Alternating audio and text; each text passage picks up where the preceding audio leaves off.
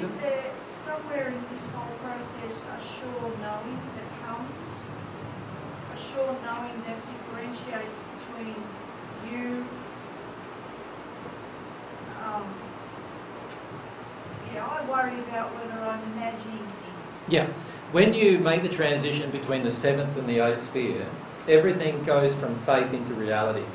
So what you know what I mean by faith? Faith is thinking or feeling something is true, but you don't really know it yet. But you have this feeling it's true. It's like the Apostle Paul said when he was on it's the assured expectation of things hoped for. In other words, you believe in all your mind that what you're hoping for is a reality. That's faith. Well, it becomes reality in the transition between the 7th and the 8th sphere. So what happens there is you have this transformation that occurs between those two locations where what you thought was real becomes real. It's like the difference between knowing you can walk through the wall and actually walking through the wall. Right? Then you do it without thinking. So that's the transition that occurs in the born again transition. There's a transition between the 7th and the 8th sphere. Until then, you will go through doubts and you will go through issues with, wondering whether it's true or not true, and not really knowing and hoping that it's true, and all sorts of things. And you will learn as you grow to trust more and more and more and more what you're receiving. And the same applies as a medium. That's the case. So all of you who are developing as mediums, one thing you'll need to bear in mind, and that is you're not going to be perfect at the start, right? And even for a long time you might not be perfect. And if you don't experiment and you expect yourself to be perfect right at the beginning, it's going to be quite difficult.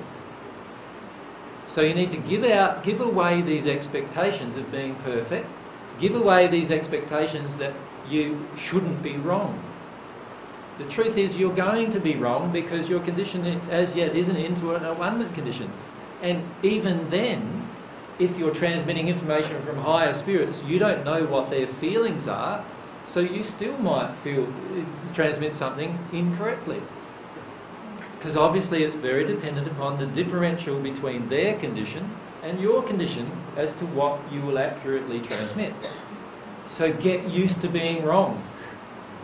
It's about good-naturedness too, isn't it? Totally, yeah. Be happy in the whole process. You say things out of good intention when you have an interaction here on Earth. Yeah. So, not always though, do we? Well, Like yesterday, our conversation didn't have many good intentions. had good intentions. Didn't it? The emotions being expressed were they? No, they No. weren't. Okay. So it's not always the case, but obviously. All this is about good-naturedness. Yeah. As our condition grows, obviously our intention improves and it becomes more loving. And as that intention improves, obviously that's going to attract a whole group of information and spirits that have also that same kind of intention, certainly.